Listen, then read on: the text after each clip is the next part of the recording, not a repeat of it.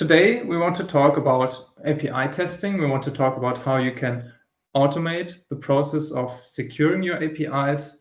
So let's begin by first talking a little bit about what kind of methods are already there and where is fast testing in this case.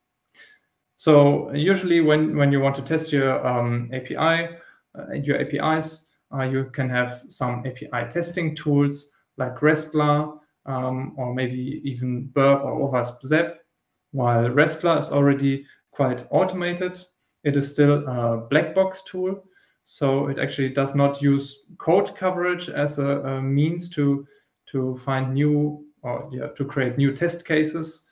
And at the same time, tools like Burp or OWASP, they are also black box tool. They don't take the source code into account, and they also require more manual effort. They need to be guided a little bit more manually than Restler. Then you maybe also have some tools that actually take the source code into account. So I think most people that actually think about API testing, they also already do unit testing. So in this example here, we have our typical microservice architecture, which is the common case nowadays.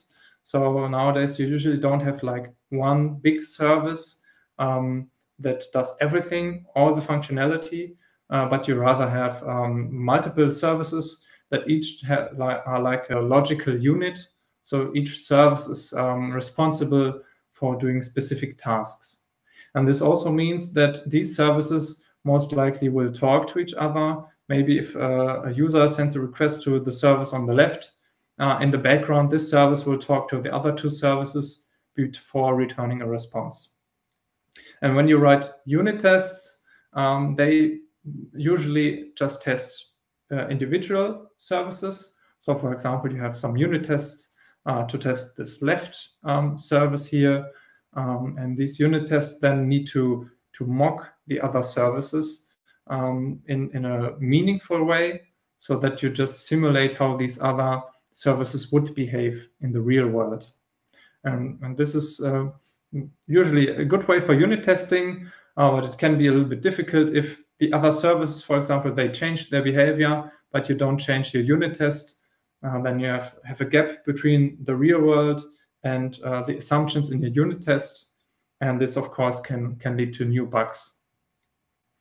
So these are like unit tests that use the source code for testing. Then, of course, you can also do some code review, maybe some static code analyzers that will analyze your code for potential vulnerabilities, potential problems, potential bugs in your code. These testing methods, they have some common challenges.